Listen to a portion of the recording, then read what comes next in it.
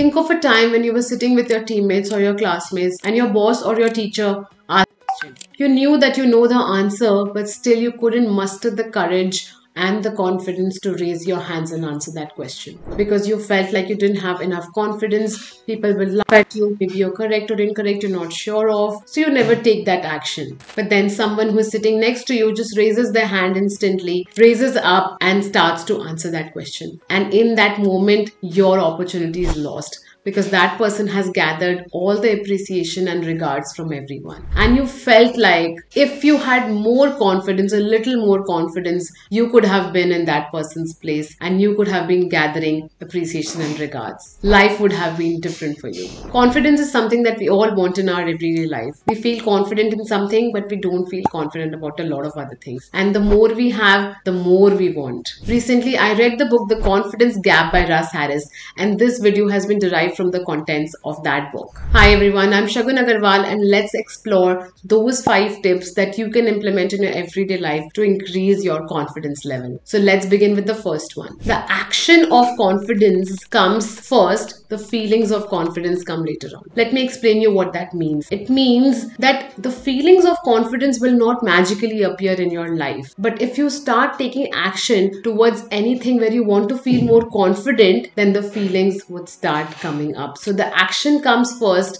the feelings come later on. Let me give you my own example. When I started my YouTube channel, maybe more than a year ago, I was very scared to face the camera. Even though I had publicly spoken, I had given public speeches in the United States and in India. I've been an international speaker. I've spoken at many big companies like Charles Schwab, JP Morgan. But then when it was about facing the camera and speaking to the camera, I felt very scared. But now over the lane, making almost 200 videos, I feel more confident. So when I took steps, when I took action and I prepared more videos, I started feeling more confident. So the action came first, the feelings automatically came later on. If you keep waiting for the feeling of confidence to start coming up, chances are you're going to be waiting forever. In the words of Lance Armstrong, who is one of the greatest athletes of all times the world has seen, the world is full of people who are trying to purchase self-confidence or manufacture it or simply posture it. But you can't fake confidence, you have to earn it. If you ask me, the only way to do that is work. The key is, if we want to do anything with confidence, you need to practice those skills, not once but multiple times. So if you want to become a writer, you need to start writing. If you want to become a speaker, you need to start speaking. It is said that it takes about 10,000 hours of practice to call yourself an expert in that field. The second is understanding your relationship with fear. See, true confidence is not in the absence of fear. It is in the management of fear. So the next time you don't feel like doing something because you feel less confident and you have fear of doing that, then don't run away from the fear and don't run away because you don't have the confidence to do it. But just acknowledge your fear, accept fear, and do it anyways. So remember this tagline the next time: feel the fear and do it anyways. But once you start facing your fear head on, you will start seeing your confidence level go up. If you have not subscribed to the channel till now, and if you have liked the content till now, please do consider subscribing, because 98% of our viewers are still not subscribed to the channel. It would take 1 second of your time, but would mean a lot to us. The third and a very interesting one is embracing vulnerability. See, we always try to become perfect. So suppose you are trying to become friends with a girl. You try to show that you're a perfect person, you're a perfect man with all the qualities and the abilities in this world. But that is when you're not showing the human aspect of your personality. You're not showing your flaws, you're not showing your vulnerability, you're not showing your weaknesses. That means you're not showing your authentic self. So you will never feel confident projecting yourself in front of that girl, because you're projecting yourself someone as who you are not. Embracing vulnerability can actually be a catalyst for greater confidence. When we allow ourselves to be vulnerable, we open ourselves to deeper conversation, more meaningful conversation. We build a bond with that other person. We don't feel the need to become perfect. We're not running after perfection.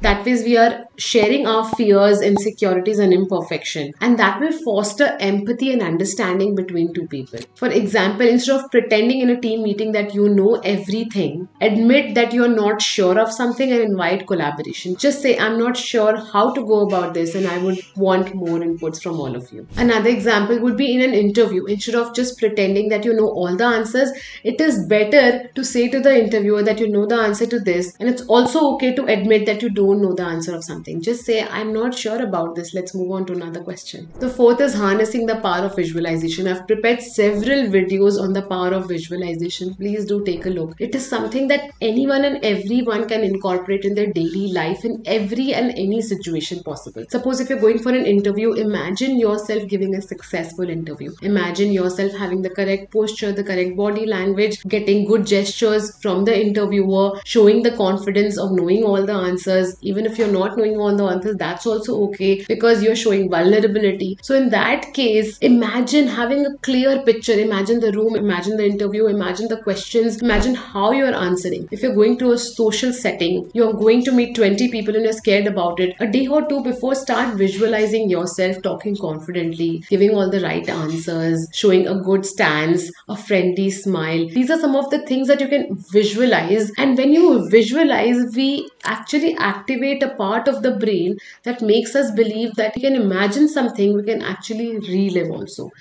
Athletes in real life visualize for hours and hours before the D-Day. They visualize getting full marks. They visualize winning the match. By imagining future scenarios, by imagining ourselves winning in those future scenarios, we prepare our minds to win, and that improves our confidence level. By repeatedly visualizing success, we rewire our brain for success. We start focusing on possibilities rather than limitations, and that fuels our confidence and our determination levels. The fifth is challenging self-limiting beliefs. See, when I was starting my YouTube channel, I had a self-limiting belief that I will not be able to face the camera, that I will be judged by others, and it will not be the same as giving another in-person conference. But this is something that I questioned. This is something that I understood that it has been going on for a very long time, because of which this self-limiting belief has come up. So if you have self-limiting beliefs, which we all have, try to question that, try to get to the root of it, and understand that everyone faces it. Our beliefs about ourselves shape our reality and influence our confidence levels. In this book, The Confidence Gap, author Russ Harris talks about the concept of thought diffusion. That means we as individuals need to distance ourselves from those negative self-limiting thoughts and beliefs that we have been conditioned to accept, maybe through our parents, our society, our neighbors, or whomsoever. Identify all the negative and limiting beliefs you have, such as I am not good enough, I am not meant to do this is not where my strength lies, and understand where it is coming from, and then try to implant them with something positive. Feel it and do it anyways. Then you will realize that those were just in your mind. Those had nothing to do with your abilities. Suppose you feel that you can never become a good public speaker,